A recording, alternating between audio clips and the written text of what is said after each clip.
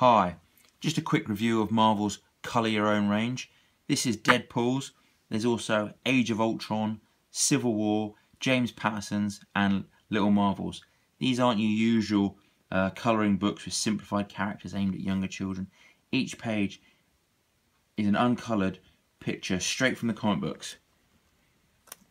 From front covers to individual panels,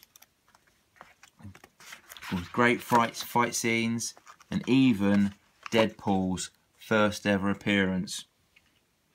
Each page is quality cartridge paper with a perforated edge for easy removal should you wish to pin up your pictures, or if you wish to stretch a page for when you're using watercolours on it.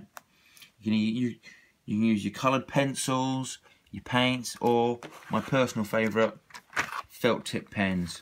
Okay, or you could even scan into computer and colour like a pro on Photoshop.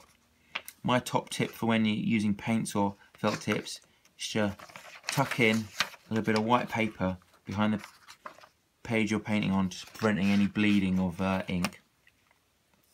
And that's it for now, and I hope this has encouraged you to go out and colour the Marvel way.